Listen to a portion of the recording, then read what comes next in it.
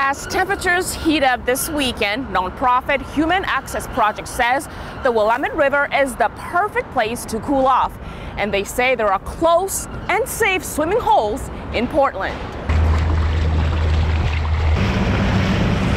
There are almost a dozen swimming spots scattered along the Willamette River, accessible by bike, walking, or public transportation. We checked some out during a morning boat ride. Our mission is transforming Portland's relationship with the Willamette River. Willie Levinson is the ringleader at Human Access Project. When it's hot out, we want to cool off. The Willamette River is a lovely 73 degrees. It's going to be a perfect temperature to bring down your core and make the seat more manageable. Bring it back a little bit. Our first stop on Willie's tour, the Kevin Duckworth Dock off the East Bank Esplanade. This is definitely an advanced place to swim.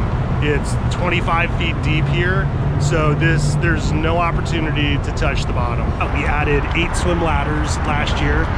We are going to be adding bike racks in a few weeks, which is really going to be great.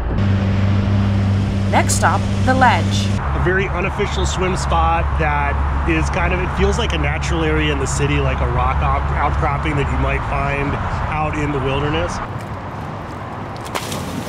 For swimmers who are not quite ready to jump off the ledge, Willie recommends Poets Beach. Poets Beach is great for a beginner swimmer because you can just gradually get into the water, as I said, up to your waist. And once you're in your waist, you can always dunk in.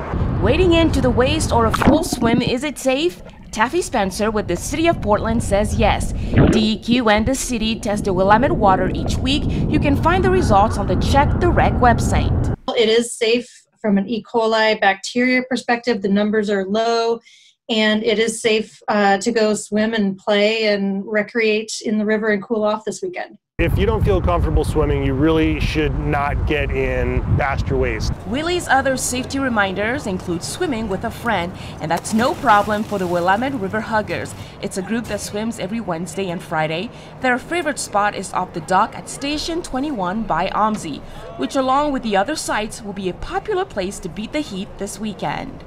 So let's keep our beautiful river in mind as a cooling option for people in Portland who'd like to swim. And Willie says the best part is, it is all free. They have more information on suggested safer swimming spots in the city on their website at humanaccessproject.com.